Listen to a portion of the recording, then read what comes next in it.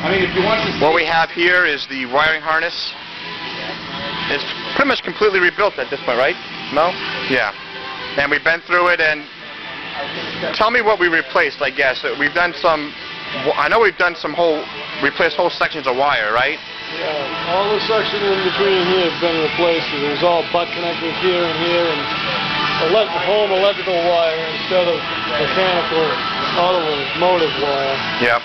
So you put the right wires in, right colors, soldered it, shrink tubed it, taped it, check the connection. Did you replace the fuse panel on this thing? I cleaned the fuse panel all up in the sandblaster and stuff, which was all nasty, put all new fuses in. So it's been cleaned up, sandblasted, all new fuses.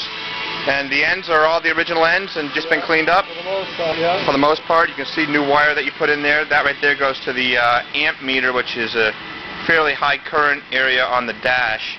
And new wires in there, all heat shrunk, and that's what we typically do. And we put a piece of